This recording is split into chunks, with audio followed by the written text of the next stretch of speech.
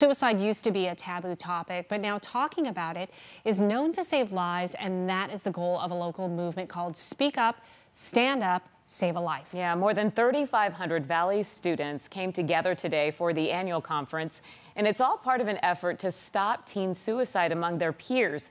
This is the fourth year for the conference, and organizers say that it is making a difference.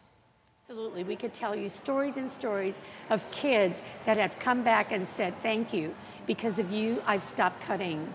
Because of the group in my school, even though I was thinking that my life wasn't worth living, that group helped me.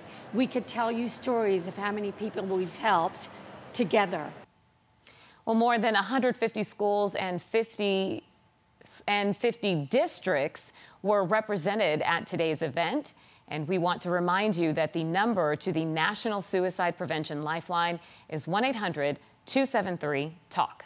Suicide prevention is just one of many issues the 12 News Cactus Coalition is fighting. With partners like MASK, the AIA, Governor Ducey, the Arizona Cardinals, and the Sandra Day O'Connor and McCain Institutes, we're focusing attention on issues like suicide prevention, bullying, and human trafficking. For more information, go to cactuscoalition.com.